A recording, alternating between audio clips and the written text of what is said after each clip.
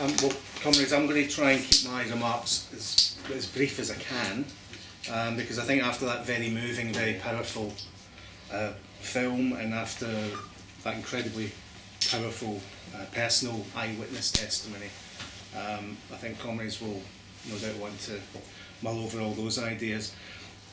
What I've decided to do actually is just concentrate. There was just one aspect of the original notes I wanted to concentrate on, really, which was to look at something which is a bit of a blind spot as far as the British labour movement is concerned in terms of Zionism, and that is its relationship with imperialism, and especially British imperialism.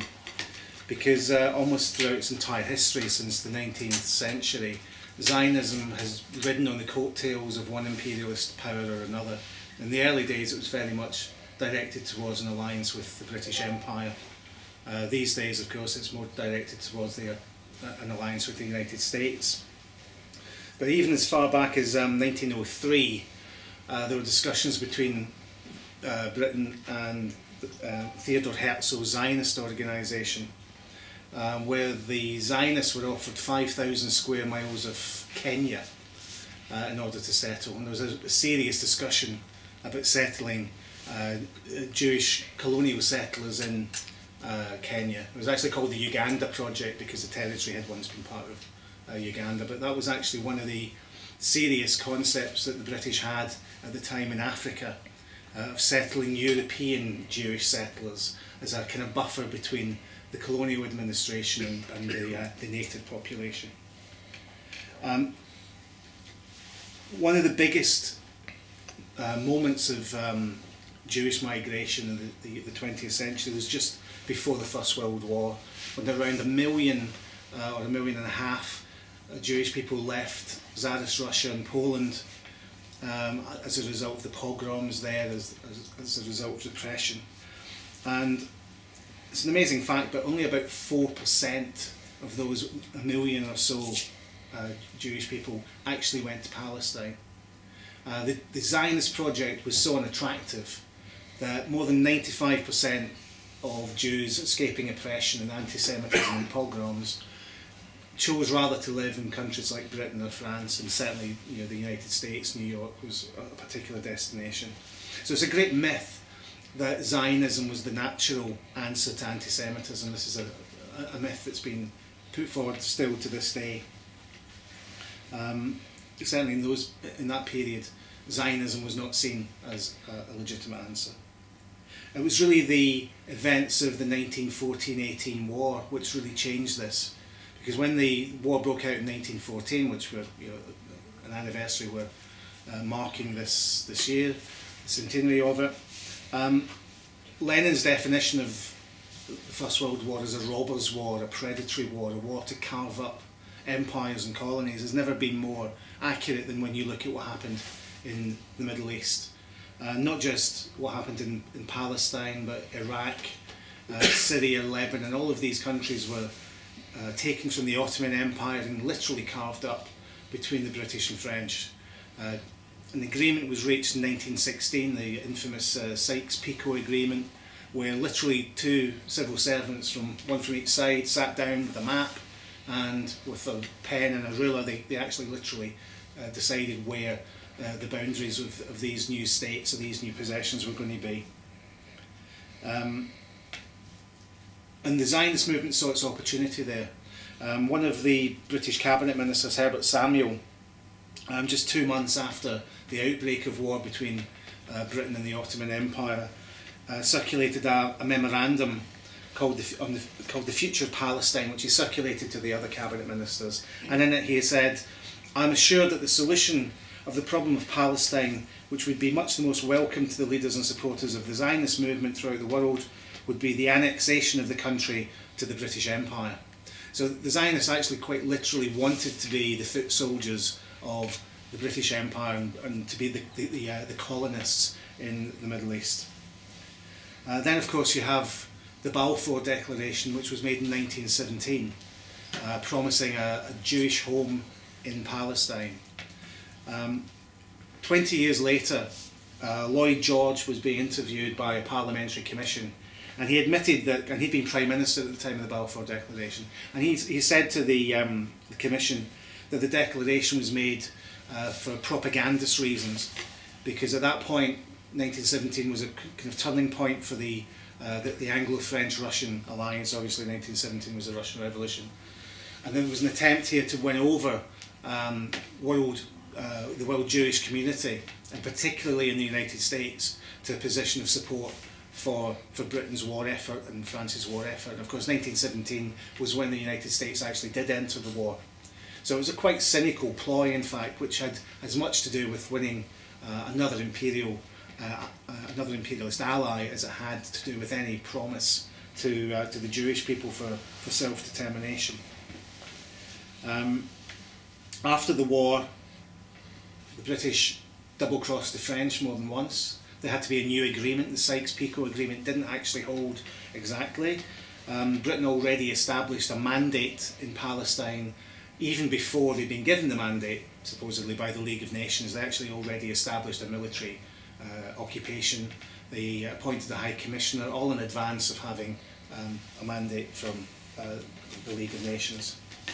The mandate actually included what is now Jordan, and the British split Palestine from Transjordan, which they created and set up as essentially a puppet state.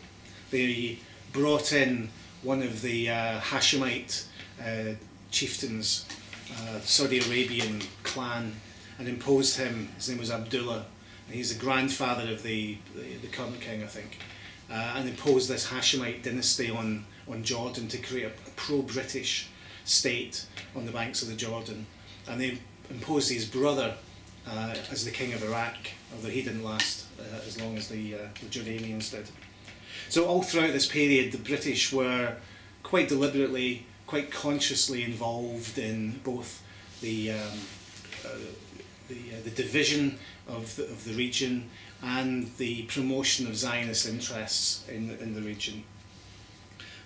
Interestingly enough, the Zionist leader David Ben-Gurion, who became the first leader of Israel after 1948, said during discussions in the 1930s that the acceptance of partition does not commit us to renounce Transjordan.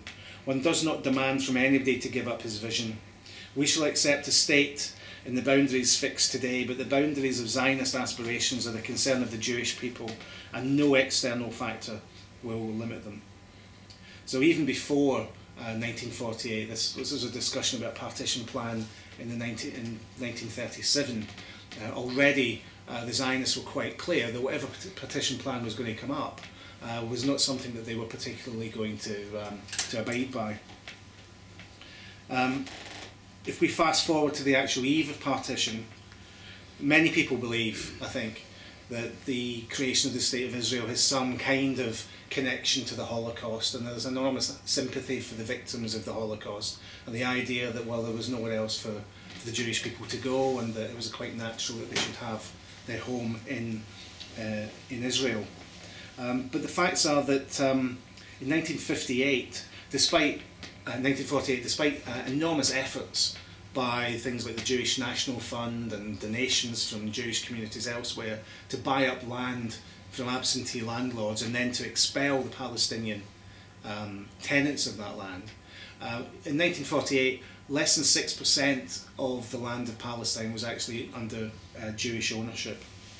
And the Palestinian population, the Palestinian Arab population, Christian and Muslim, represented still about 65% of the total population.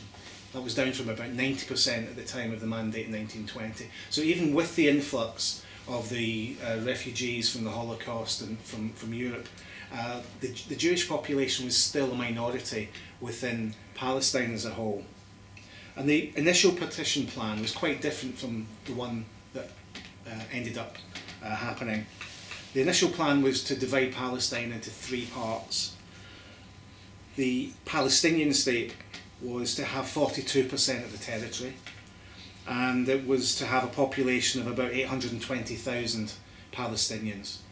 And that state would also include around 10,000 Jews. The Jewish state which was to have 56% of Palestinian territory, had just under 500,000 Jews, but it also had nearly 440,000 Palestinians within this Jewish state. And Jerusalem was meant to be shared. It was meant to be given an international status because the populations were relatively balanced.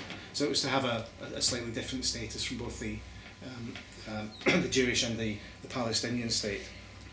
But it was quite clear that if you look at the figures for the Jewish state, half a million Jewish people, 440,000 Palestinians, that would have enabled a Palestinian majority to have been built up within a generation or two, just through natural population growth. So it was pretty inevitable that the Zionists would look towards what they called transfer, which was the euphemism they had for ethnically cleansing the Palestinian people. Just a sec. One of the key Zionist leaders, an advisor to Ben Gurion, Yosef Weitz, wrote, "Transfer does not serve only one aim, to reduce the Arab population. It also serves a second purpose, by no means less important, which is to evict land now cultivated by Arabs and to free it for Jewish settlement. The only solution is to transfer the Arabs from here to neighbouring countries. Not a single village or a single tribe must be let off." That's interesting for two reasons. Firstly, because it's an open statement of ethnic cleansing, and this is long before 1948.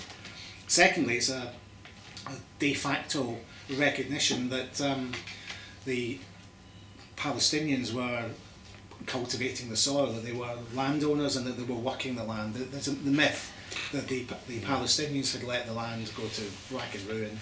It was only when the Jews arrived and the Zionist settlements had started that the desert began to bloom. This is one of the great myths, and clearly it was clearly not true. The Israeli historian Ilan Pappé has actually dated the point at which the Zionist leadership decided to go for ethnic cleansing. They called it Plan Dalet. It was Plan D. There were various stages of strategies that they had, but what they went for was Plan Dalet. And he estimates that actually was decided on the 10th of March 1948. And within 6 months, Zionist militias had expelled or forced out around about 800,000 Palestinians. 531 villages were destroyed and 11 towns were emptied. So what we saw there, from Gaza happened time and time again in individual cities and parts all across Palestine at that time. There's also a myth that that partition failed because the Palestinians were the Arabs were the ones who rejected partition, and this was a sensible solution. It's true the Palestinians quite naturally rejected it, as you can see by the demographic figures I gave. They had no reason to give up 56% of their land when they made up 65% of the population. It's quite a legitimate opposition. But not only was there a view within the Zionist leadership around Ben Gurion that partition is something that they weren't going to particularly abide by. On the other side of the Zionist split, Menachem Begin, who later became Prime Minister of Israel and the founder of the Likud party, and who was one of the leaders of the Irgun and the so-called revisionist Zionists, which were opposed to Ben Gurion's groups, he said in 1948, at the time of the partition of the homeland is illegal. It will never be recognised. The signature institutions and individuals of the partition agreement is invalid. It will not bind the Jewish people. Jerusalem was and will be forever our capital. Eretz Israel will be restored to the people of Israel, all of it and forever. I think that's quite clear where the origins of the conflict come from. I'm not going to go into the periods after 1948 because there's so many areas to talk about, but it's worth recalling that it's not just Palestine that's occupied, that the Israelis continue to occupy the Golan Heights, which is Syrian, the Shaba Farm area, which is Lebanese, and there is no end to the designs of the expansionist elements within Israel. And I think the democratic and progressive forces in Israel, which we were talking about earlier on, have an enormous uphill struggle to resist this, because there has been a definite shift, I think, to the right in Israeli politics over the past 30, 40 years. Menachem Begin was regarded as an outcast in 48, 49. His groups were really regarded as the kind of lunatic fringe. But by the mid-70s, Likud was beginning to become the dominant political party, as it's effectively remained ever since. So there's been a real shift, very negative shift within Israeli politics. And the divisions within the Palestinian camp have obviously also had their own negative factors as well. And as was being said earlier, the hopeful sign is that these divisions could be overcome, at least in some way. But I think we also have to look at the conflict now in a much wider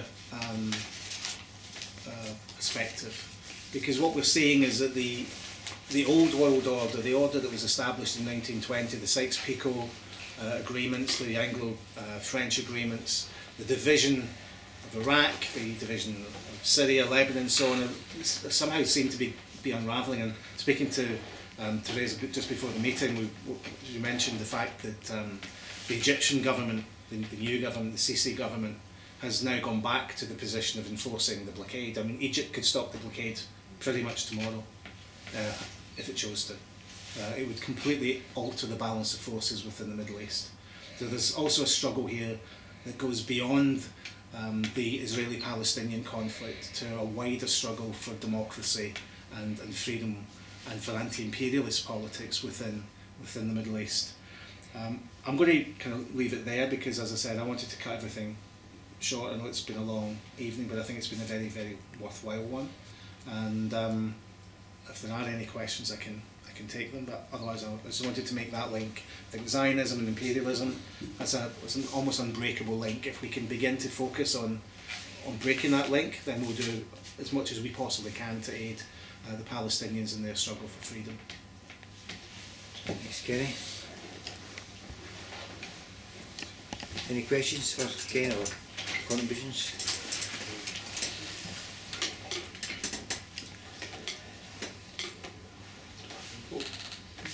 There has been an attempt parallel with the process of enormous acts of solidarity with the Palestinian people. There's also been a couple of quite large, well, relatively large manifestations in London, trying to equate the sort of anti-Zionism with anti-Semitism, and focusing on the fact that there's been a sort of an alleged meteoric rise in the number of anti-Semitic incidents in France and various parts of Europe and so on and so forth.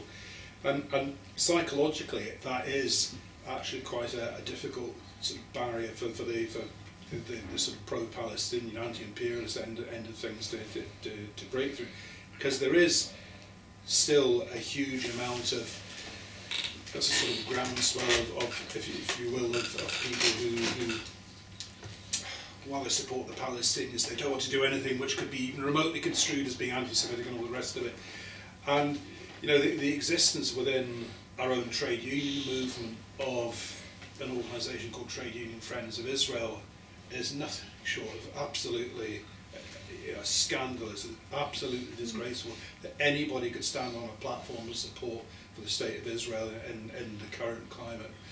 And I'm just wondering, what is your sense of it? Because at the moment, for as long as the state of Israel continues to play the role that it does in foreign policy terms, in terms of it's US imperialism's cat sport has been described as in years gone by, and that's a very apt description.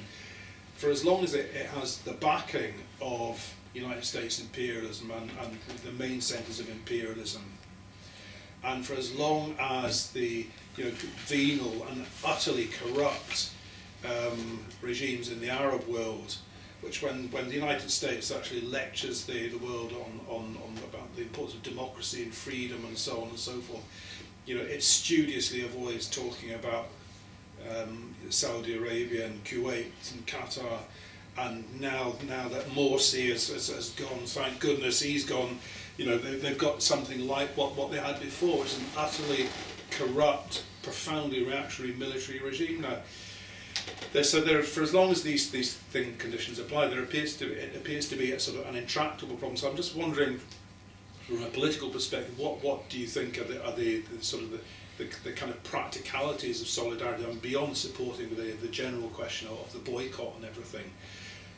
What other practical things do you think people who wish to show, or organisations that wish to show solidarity with the Palestinian people at this time, what could they actually do? What should they be doing?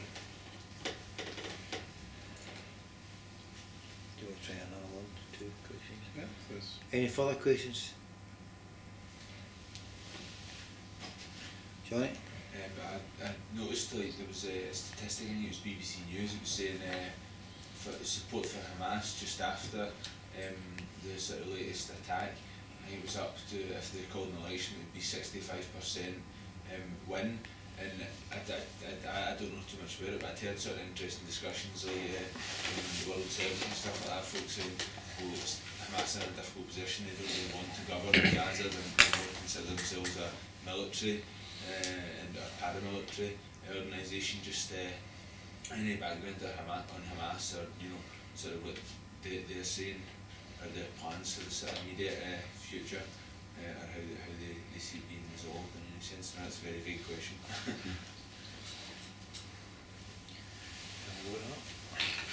I think on the I think the boycott campaign is definitely working.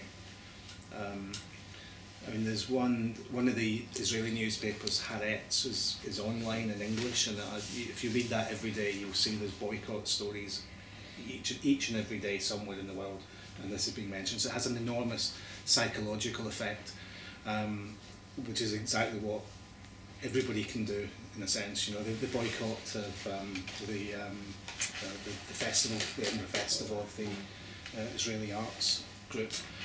These things get enormous coverage, and they're very. It doesn't take, you know, a mass movement of 50, 100,000 people to do that. It just takes a very determined, very focused campaign. But the Israeli newspapers are covering all this, so this is filtering in. And I mean, it's at the moment, yes, it's being presented in a way which is, oh, that's the old, you know, the old anti-Semitism again. But Israel has got away with things. It has had impunity. You were making this point earlier. It has had impunity. It could have done just about any war crime within the occupied territories over the past decade and got away with it. So the fact that people are taking sanctions, they're not waiting for governments to impose, you know, South African style sanctions. But the fact that these the BDS movement has kind of taken off in the way that it has, I think psychologically is phenomenally important. And I also think that there has been a tipping point on this particular attack. I think the outrage, I mean, it's difficult for me to gauge it in terms of Britain because I'm not here, but I think there's been an outrage about the scale, the disproportionality, which is a horrible word to use when you're talking about the kind of levels of atrocities. And I think Israel's moral authority, which was always a myth, I think that has slipped quite definitely. So I think there's now, I think more people are aware of these links with what's going on in the Middle East, that what Israel is doing is not only wrong, it's dangerous for the whole planet. It's not something that's confined to just, you know, Palestinian villages or what have you. So I think that the BDS movement in general, and especially very targeted campaigns, I think that is definitely having an effect already. I can't really answer your question on Hamas because I don't know. Maybe Theresa will say something. But I mean, Hamas were extremely unpopular in Gaza when I was there in 2008. I have to say, they don't make that great governors, but in general they weren't very popular, and people reckoned that they were elected in because Fatah were so corrupt. You know, people were seeing the money going, just disappearing, that was coming in, that wasn't going into the communities. And Fatah had also made alliances, rather than challenging the criminal families and the really strong criminal groups. Fatah had made alliances with them, where people were feeling very insecure. So after Hamas were elected, to begin with, they were very, very popular because they clamped down on criminals, they brought security, they brought safety for people. And then they basically made themselves, they were growing in unpopularity because they were just imposing to try and keep their more radical side wings in line. They were bringing in slightly more oppressive laws and things. And they were making it, particularly among the youth, to become very unpopular. Since this Islamic Jihad had been getting much, much bigger. And part of that, and again it was reported in Haaretz, and in several studies within Israel, there were reports about how, as the governing body in Gaza, Hamas were actually implementing Israeli policy on behalf of the Israelis. They were keeping under control the more radical wings, they were preventing missile fire from Gaza.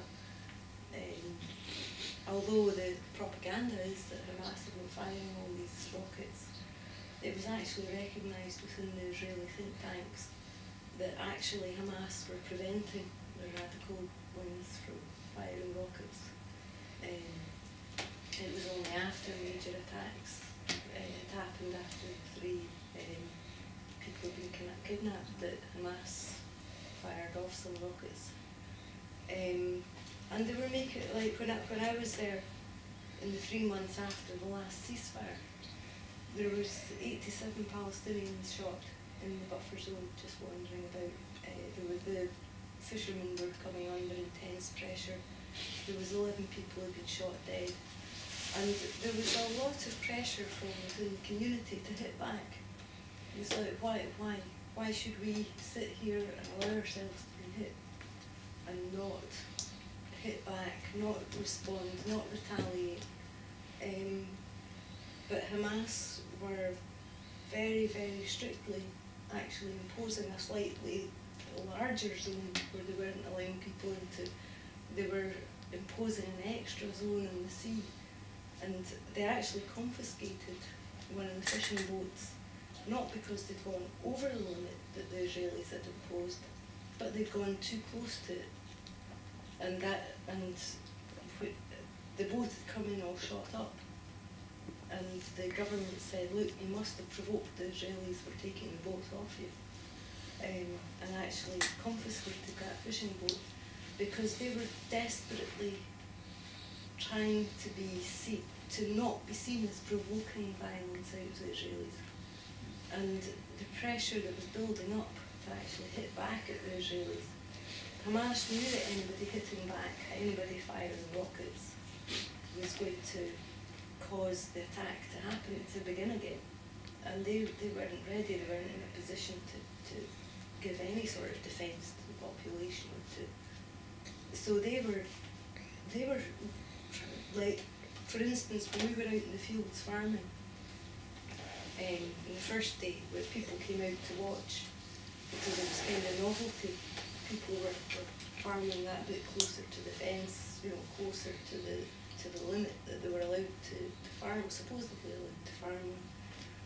The Hamas police came out to take everybody who was just watching away, because they knew that a crowd building up was liable to bring gunfire on.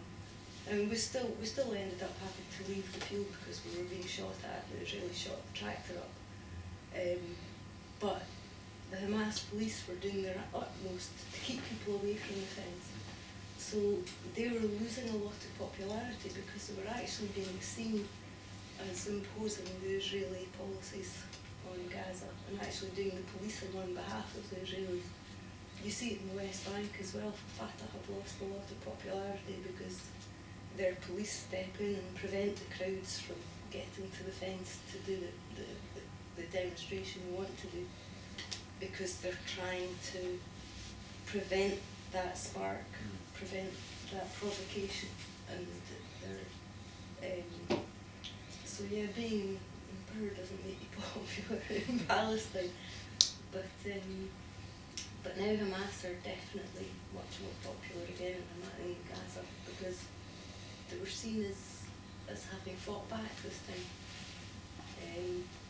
But all of the different organisations worked together, and the unity. I noticed that there was Fatah and Hamas flags flying together in the crowds that were celebrating the ceasefire, and that was something you just wouldn't have seen a year ago, 2 years ago, because they were so antagonistic towards one another. Again, Islamic Jihad flags in amongst, and they were all flying together, which must have been a very scary sight for the Israelis, actually. But hopefully that political unity will actually bring some sort of resolution for the Palestinians.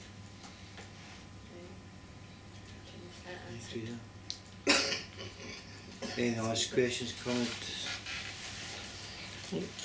One of the things that surprised me, I mean, we haven't really talked about America. Well, we have. But I mean, the whole American support of Israel, which obviously is so crucial for the Israelis. And I always assumed it was kind of, a big Jewish lobby and, just, people who were powerful and whatever in business and media and what have you. But there's actually, that's not the biggest support by any means. There's a huge Christian element there, which is based on this, really quite exotic theology where Israel is the state of Israel is centered to everything, and they have this really kind of bizarre interpretation of biblical texts, and so they see this as key. And I can't remember who the guy was, but one of the people who was involved in basically creating the Israeli state, the Zionist state, was somebody of that disposition who thought this will fulfill prophecy and so on. And it's just quite incredible that it's not necessarily the Jewish people in America, but a very, very right-wing fundamentalist Christian group. That's very, very powerful. And they I don't know how on earth I'm on their emails, and I get these bizarre emails, and where you can buy all these prayer shawls and all this, for Christians, but it's all Jewish stuff. It's really quite bizarre. But I mean, how do you? I mean, for example, the stuff we were saying in that video. How do we transmit that to that kind of people and say, like, whatever your theology, whatever, these are human beings who are suffering. Can you not see that? How do we transmit that to people? Give me a video then. Circulate it, put it out in the web, Can I just have kind of a question? I mean, a lot of the talk, when you're talking about not you personally, but people generally, when you talk about the Palestinian political process, it's always couched in terms of Hamas and Fatah and what have you. But the Palestinian national movement is not some kind of vast, undifferentiated mass. There is a sort of religious element to the Palestinian national movement. There's also a secular trend within the Palestinian national movement. For example, the Palestinian People's Party. There is a progressive force and political party, the Israeli Communist Party, and what have you. Could you maybe say something about the scale of activity of the Palestinian People's Party and the Israeli Communist Party, and the extent of their support and so on and so forth, and what the perspectives of these two parties is in the current situation? Well, John Fox is probably the man to answer those questions. I mean, my understanding certainly is, one of the reasons for the rise of Hamas, obviously the weakness of Fatah, but certainly to some extent the weakening of the left within the Palestinian movement. I mean, in the 70s, the organisations you heard about, apart from Fatah, were the Popular Front for the Liberation of Palestine, the Democratic Front. which certainly, they still exist. But they're a lot weaker. In the early 1970s, these were almost in the vanguard of the Palestinian struggles. They were the ones involved in hijackings and so on, and using all sorts of tactics. But they were certainly a much more vibrant force than they appear to be now. So I think the left within the Palestinian movement has certainly lost a lot of ground, and some of the more religious-based groups have come forward. And maybe John or somebody else can say a bit more about that. Certainly in Israel, the Democratic Front for Peace and Equality, Hadash, has been the main organiser, I think. A lot of the soft Zionist groups, like groups around like Peace Now and so on, have not been as active. They haven't been able to mobilise anything like the same numbers. Again, I think it's because of the shift to the right, and also because you have the Labour Party now effectively an alliance, a junior partner of Likud. So there isn't the same cleavage in Israeli politics between left and right, between social democratic left and the right, that you had maybe even 20 years ago. So the Labour Party in Israel has undergone enormous crises and leadership battles and so on.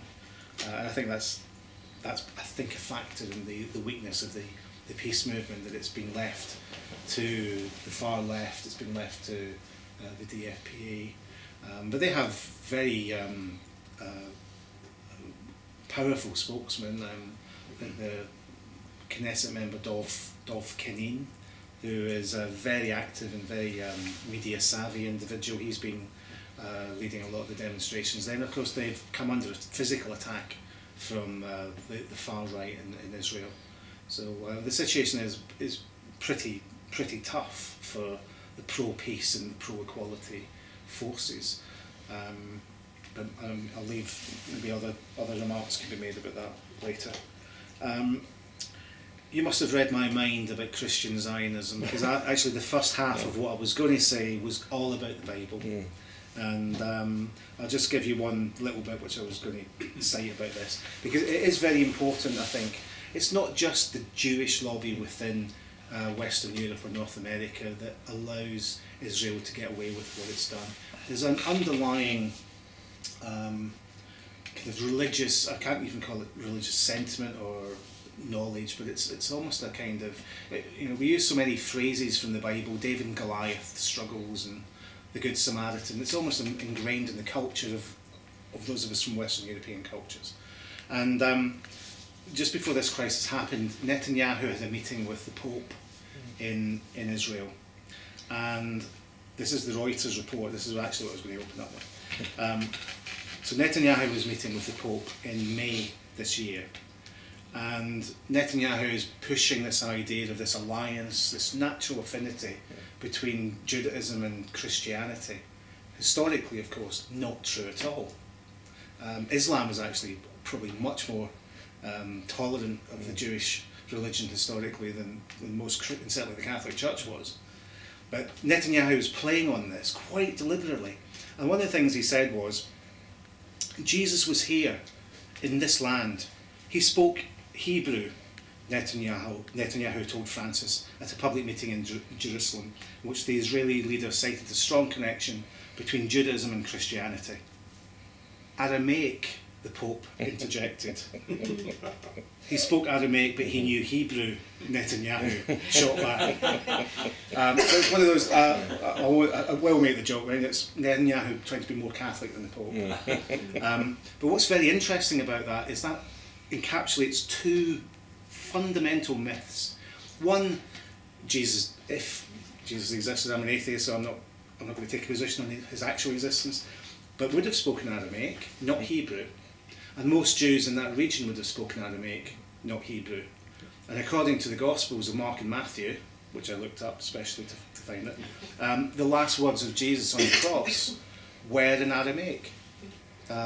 My God, why hast thou forsaken me? But the translation is actually given in King James Bible is in Aramaic. Mm-hmm. And Aramaic is a language which is very closely related to Hebrew and Arabic, from the same family languages. Still spoken in some parts of Syria by Christian churches. but not an exclusively Jewish language, spoken by Arabs, spoken by all sorts of people within the Middle East. And one of the great founding myths of Israel was to create a national language which no Jews actually spoke outside synagogues.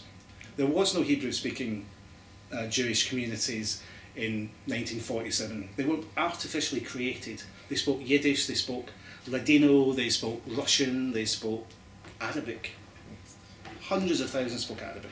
But here was this attempt to shoehorn a new artificially created Jewish identity into this new state. And that's very, very interesting. And the second point, of course, is Jesus wasn't born in Israel. He was born in Judea, which was one of the many names given to that particular part of the world over time. It wasn't always Israel. And today, Bethlehem, the reputed site of his birth, is in the occupied West Bank. He'd be a Palestinian citizen. So that kind of, and I was amazed by that story. I caught sight of it the first time I saw it. I thought, this is such an amazing little spat between them, because I think the Pope is actually making a very interesting, important point. It's not a theological point at all. But what Netanyahu was doing is what the Israelis have been doing for a very long time, was to try and use this religious sentiment that people have, or even if not religious sentiment, this kind of cultural background based on the Bible, as a means of claiming the territory and a means of claiming the continued existence of Israel and the continued existence of a Jewish, an exclusively Jewish claim to the territory. So I wish you'd asked me that question earlier. Well, again, because it's a totally different meeting. I mean, I know to be kind of like a theological nerd, which I am, but you know, this dispensationalism. I mean, you know, and it, you know, again, it's obsessed with Israel. And then at the end of time, you know, there's this great epic battle where the kind of Christians and Jews kind of, but they'll be Christians, like, you know, will be fighting the evil forces, which, you know, well, obviously in the 80s, you know, everyone was seeing the Soviet Union in the Book of Revelation everywhere. Now everyone sees Muslims in it. In 10 or 15 years' time, everyone will see the Chinese in the Book of Revelation. And somehow this dispensational, you know, the guys that are going to be fighting just always seems to chime in with American foreign policy. It's a miracle. Well, the truly frightening thing, of course, is that the reason that the Christian right are supportive of it is because they believe it's the fulfillment of the biblical prophecy of Armageddon. Yes, exactly. And they believe, you know, that this conflict is biblical prophecy. So the more tension there is, the more likelihood of a war, the better it is. Well, that's the crazy Whereas thing. if I was an American, if I was a Jewish American, I would be concerned about my family or my relatives or my whoever and friends in Israel. I would be a little bit worried about all these Christian Zionists going, right, Armageddon, here we go.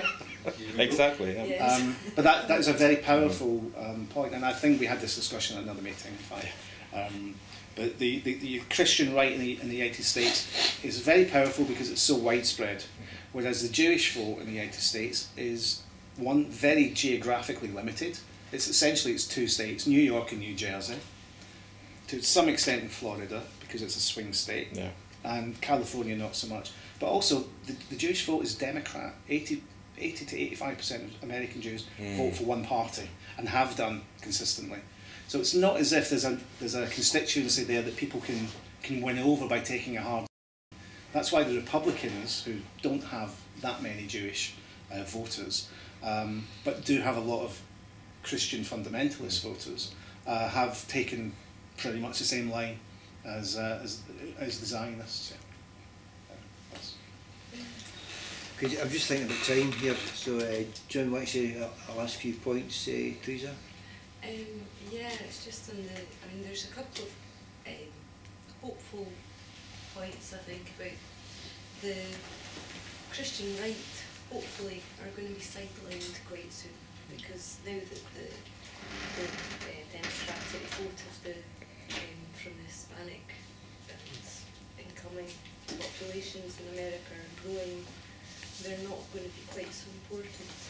But there's also, I mean, like a lot of the stuff I've been getting from the Jewish Voice for Peace, there's now the international Jewish anti-Zionist organisation, which actually issued a very, very powerful statement, I think it was last week,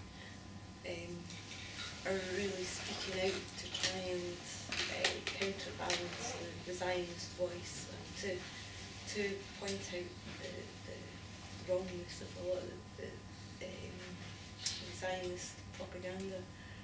But yeah, I met some of these Christian Zionists, and when you try and point out what's going on, and they're telling you that but it has to happen for the Messiah, the second coming of the Messiah to happen, and if God didn't want it to happen, he'd stop it. And one of the folk I was with quite sort of suggested to the person that if we brought along a baseball bat and started battering them over the head, would it be okay because God didn't stop us from doing it? You know, and it shut them up a bit, but it's kind of, it's a very, very illogical, very strange perspective these people have. But yeah, there are, I mean, the international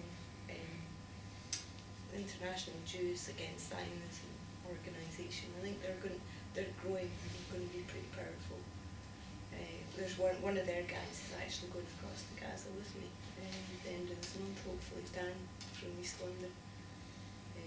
But they're all representatives of families of Holocaust survivors and stuff, speaking out and saying that what Zionism is a complete insult to the Holocaust victims and the Holocaust survivors.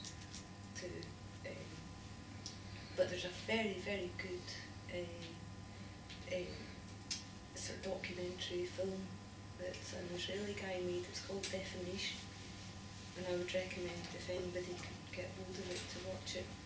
But it goes into the psychology and the way that the Israeli population are kind of controlled by the psychologies of Zionism and the Holocaust and anti-Semitism and the fear, and how the control really happens, and how valid basically a lot of the claims are. And it's a very well made film by a young Israeli filmmaker. It's called Defamation. Thanks, Theresa. Anything else, folks? Kenneth? Nope. Okay.